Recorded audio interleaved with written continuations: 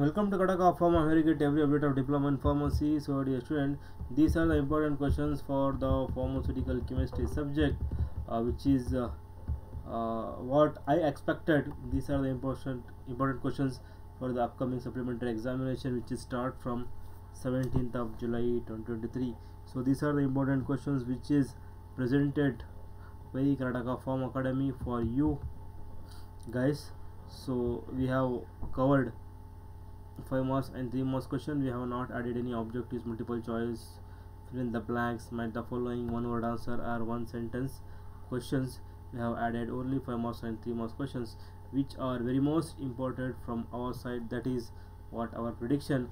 And I must tell you that what this video in high resolution, then only you can easily read these questions properly, or else there will be a blur. Okay, so the question goes like that: draw and label cassette apparatus neatly and write the principle and procedure involved in the limit test for arsenic. What are impurities? Write about the various sources of impurities. Write the principle and procedure involved in the limit test of sulfate, similarly chloride, iodine. Similarly, here some question numbers numbering is changed. Slightly some mistake with the question number. Ignore that. You only concentrate on the questions. Enlist the indicators used in acid base and compleximetric titrations.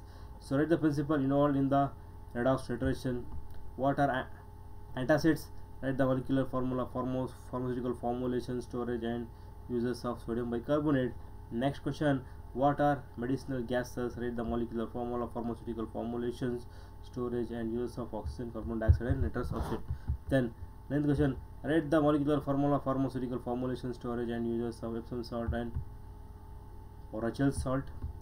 Next question: write the molecular formula, pharmaceutical formulation, storage and uses of chlorinated lime. Then define general anesthetics and classify with examples. Write the structure, chemical name, structure and uses of thiopental sodium. Next question: divide sedative and hypnotics and classify them with examples. Write the structure, chemical name, structure and uses of thiopental sodium. Okay, define sedatives and hypnotics and classify with example. Write the structure, chemical name and structure, uses and brand name of phenobarbital sodium. Define anticonvulsants and classify them with examples. Write the structure, chemical name and uses of phenytoin. Define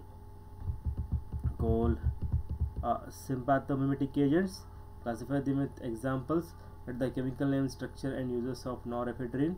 Define cholinergic drugs, classify them with examples. Write the chemical name, structure and uses of neostigmine. 16th question: define antihypertensive, classify them with examples. Write the structure, chemical name and uses of propranolol. Then 17th question is that define antiarrhythmic drugs with examples and write the structure, chemical name and uses of phenytoin sodium.